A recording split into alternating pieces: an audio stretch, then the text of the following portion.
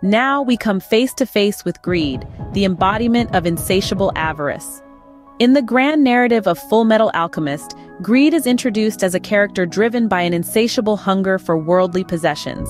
His relentless pursuit of wealth, power, and immortality is as part of his essence as his carbon-hardened skin. Yet beneath this self-serving exterior, greed is a complex character with an intriguing arc. Unlike his fellow sins, greed often exhibits a rebellious streak, openly defying the plans of the series' primary antagonists. His role gradually evolves, shifting from a ruthless antagonist to an unlikely ally. But perhaps the most compelling aspect of greed's character is his unexpected transformation. Over time, his relentless desire for possessions morphs into a longing for companionship, revealing a deep-seated loneliness. This shift culminates in a selfless sacrifice, a poignant testament to his character development. Through greed, we learn that even the most selfish desires can lead to unexpected redemption. Moving forward, we encounter Sloth, the embodiment of indolence.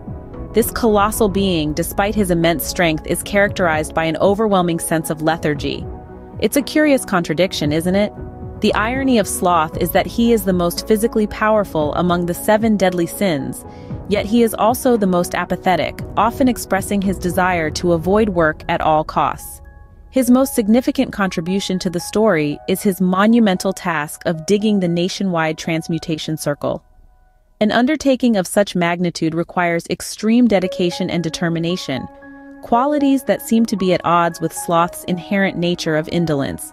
But it's through this labor that Sloth unwittingly becomes a pivotal piece in the grand scheme of things. Through Sloth, Fullmetal Alchemist takes a deep dive into the consequences of idleness. The character serves as a stark reminder and a cautionary tale of what can happen when one neglects their duties and potential. In Sloth, we see the tragic results of neglecting one's duties and potential. Next, we confront Wrath, the embodiment of uncontrolled rage. Wrath, also known as Führer King Bradley, is a force to be reckoned with in Fullmetal Alchemist. He's a man of power, a leader who commands respect and instills fear. Yet beneath that composed exterior lies a seething fury, a rage that fuels his every action. Unique among his peers, Wrath possesses the ultimate eye, an ability that grants him extraordinary perception and accuracy. It's this power that makes him a formidable adversary, allowing him to predict and counter his enemies' moves with deadly precision. But it's not just his abilities that set him apart. Wrath is a strategist, a mastermind who executes his plans with ruthless efficiency. He's a testament to the destructive potential of anger when it's allowed to run rampant, when power is left unchecked. His role in the series is critical, driving the narrative forward and forcing the protagonists to confront their own limitations. Wrath, with his explosive anger, shows us the dangers of unchecked power and rage. Finally, we meet Pride, the embodiment of arrogant superiority. Pride, the first homunculus created by Father, holds a unique status among the 7 deadly sins.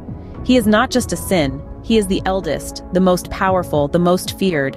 His abilities are truly terrifying, controlling shadows that can slice through anything, making him a formidable adversary. As the narrative unfolds, we see Pride's arrogance on full display. His dismissive demeanor, his condescending outlook, his belief in his own superiority, all these characteristics paint a vivid image of an individual consumed by pride. He views himself as supreme above all, a perception that ultimately leads to his downfall. His arrogance blinds him, makes him underestimate his opponents, and overlook their strengths. He fails to see that power isn't everything, and that there's strength in vulnerability. In Pride, we see the downfall of one who sees himself as above all else. These 7 deadly sins, each unique in their manifestations, bring to life the dangers of succumbing to our darkest vices. From the seductive allure of lust, we've learned that desire can be a powerful and destructive force. It can lead us astray, compelling us to seek satisfaction at any cost. Then there's gluttony, the embodiment of insatiable hunger and want. His character teaches us the perils of unchecked consumption and the devastating consequences of never being satisfied. Envy, seething with jealousy, serves as a stark reminder of the destructive power of resentment. It shows us how such feelings can warp our perceptions and lead us to destructive actions. Greed, on the other hand, illustrates the dangers of unchecked ambition and the desire for more. His relentless pursuit of wealth and power showcases the pitfalls of avarice. Sloth, the epitome of laziness and indifference, warns us about the dangers of complacency and the loss that comes with a lack of motivation. His existence is a testament to the harm that can come from neglecting our duties and responsibilities. Wrath, fueled by anger and vengeance, is a powerful example of the destructive force of unmanaged rage. It teaches us how unchecked anger can lead to devastating consequences and the importance of managing our emotions. And finally, there's pride, the most dangerous of the sins. His arrogance and superiority complex remind us of the dangers of an inflated ego and the importance of humility.